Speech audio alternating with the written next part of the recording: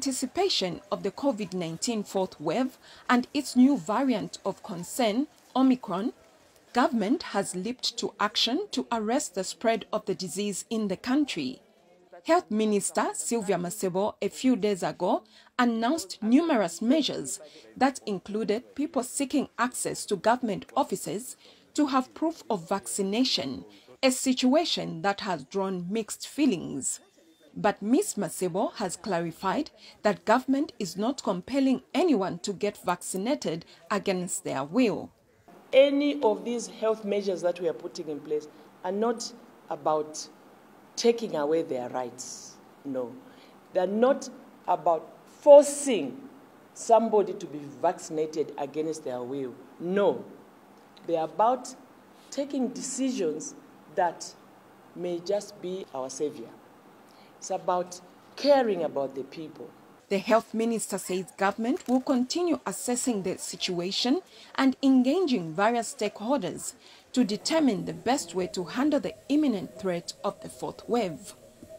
Meanwhile, Zambia National Public Health Institute Director General Victor Mukonka has reiterated that the vaccines are safe and effective. Ministry of Health Infectious Diseases Director Lloyd Mulenga says some Zambians who traveled to South Africa and tested positive upon return are under observation to determine the type of COVID-19 variant.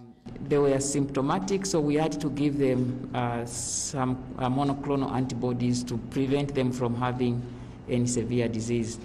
Two of them are fully vaccinated, whereas one of them is not vaccinated.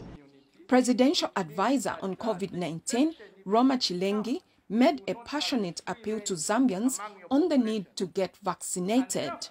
For infectious diseases like COVID, we know that to attain herd immunity, you need to protect not less than 60 to 70% of your target population.